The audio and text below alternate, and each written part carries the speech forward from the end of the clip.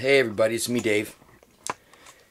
Anyway, here's the final setup right here. Here's the disc in its complete form. You notice that the inside is a little bit loose. It's actually just being held on by the 4 screws and by the zip ties, and there's just a piece of tape on there to kind of keep it together. But that's it right there. And I'm going to energize it.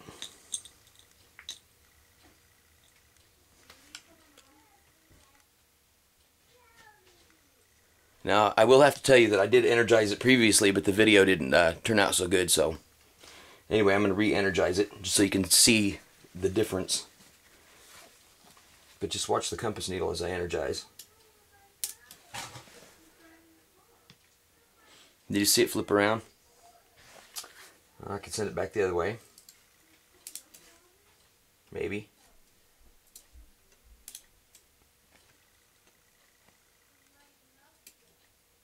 There it went. Sometimes it takes a little bit before it'll spin around.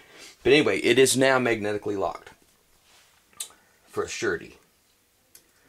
I'll just stick these wires down in here to get them out of the way.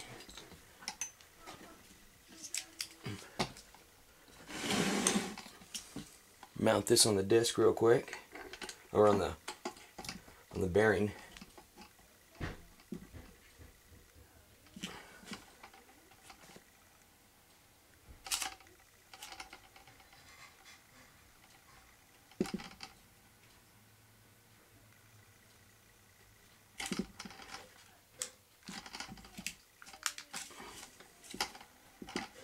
It's actually really well balanced.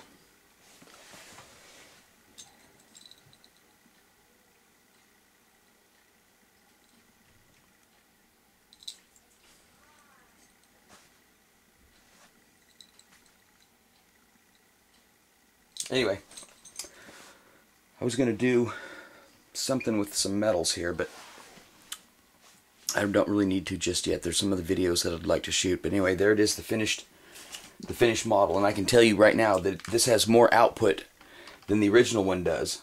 And I think it really is because of the zinc on there. Because I left most of the zinc on. Now, something I do have to mention though is that I did put a little bit of terminal grease on each of the connections, just a tiny little bit, just to keep those connections clean, because it is going to be sent around so people can check it out. But I'm going to keep it for a little bit, do a couple more tests on it. But there it is.